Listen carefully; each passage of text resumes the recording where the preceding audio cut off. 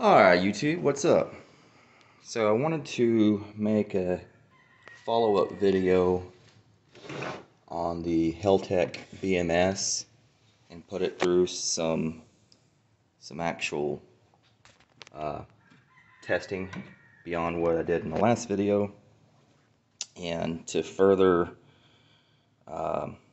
solidify why I think this is a good idea.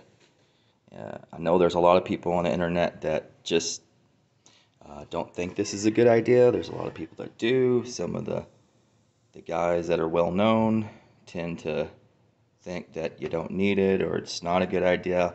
Personally, the evidence that I'm finding is pointing in the direction that it is a good idea, provided that you have one that works properly. There's a lot of crappy ones out there, and I think a lot of people have gotten those, and it's left a a bad experience, and a lot of people that are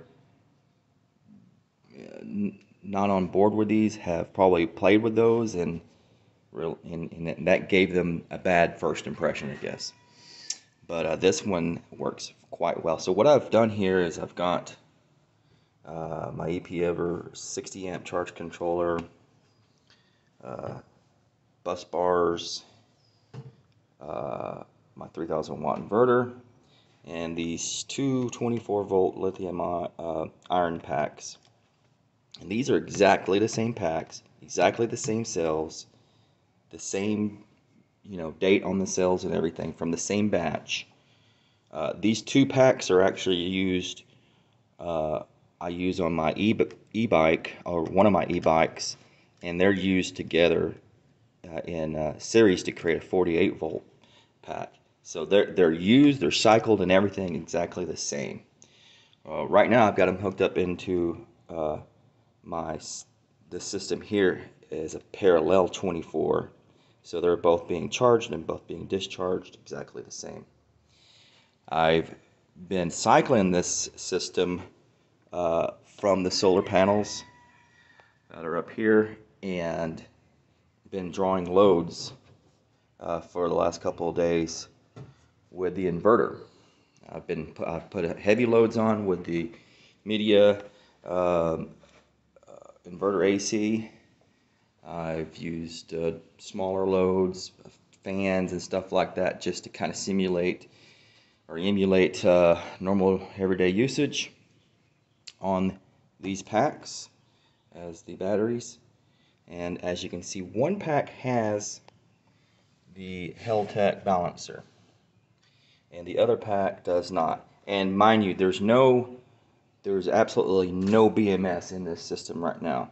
I've got the EP-Ever charge controller set up to only charge up to 3.45 per cell, which is right at the point before, as you're getting into that steep charge curve, and once you cut off there, you have a very low chance of any one of these cells going above the voltage threshold, the high voltage threshold.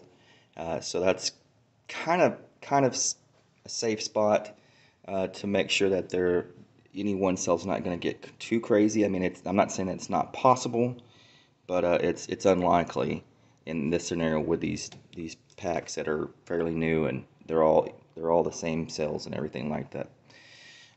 Also, same thing with the disconnect voltage on this thing. So if it gets low, well, I don't actually have my cable hooked up to turn the inverter off, but I think the inverter pretty much turns off before any of these cells hit like 2.7 volts or something like that.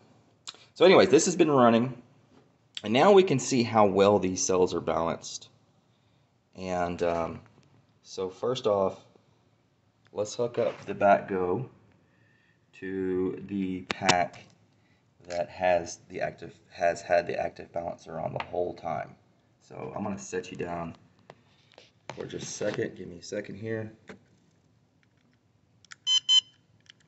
There we go. And we can see that pack is just about as well balanced as you could really expect. It's balanced. It's just really nice and balanced. I'm all done. Okay. Now let's hook up the pack that hasn't had the balancer.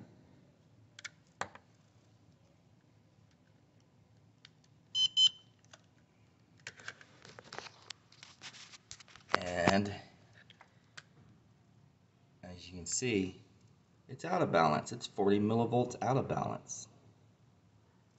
It's nowhere near as close to balance as the one that's had the balancer on. Now let's go back to the one that has the balancer on and let's remove the balancer to see if it's just artificially giving us a good balance reading. So I've got it hooked back up. You know, we're at, roughly 4 millivolts balance. Well, I guess we spiked up to 5.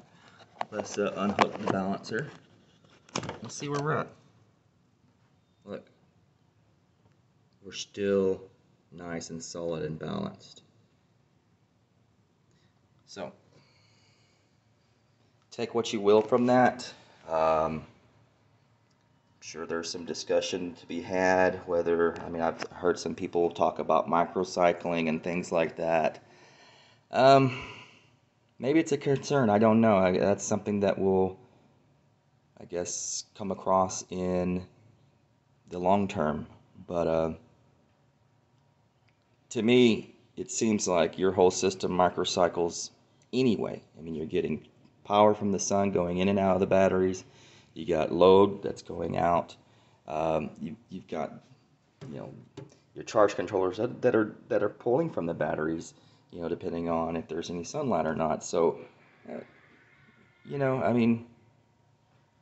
if you've got a BMS that has a resistive load balancer that burns energy off, well, you're burning energy off. So with the active balancer, instead of burning that energy off, you're just taking it out of one cell and then putting in and charging it into the others. So the whole concern about microcycling, I'm not sure. Maybe we have to go into real deep analysis of this and hook up oscilloscopes or something, and monitor it further than that. But to me, the signs are pointing to this is keeping this pack nice and balanced, real solid balance, and it's looking good. So I'm going to keep testing this, and I'll give you any updates, anything that I find. Please comment, if you have anything to say about it, or if you experienced anything with these type of balancers, and see you in the next video.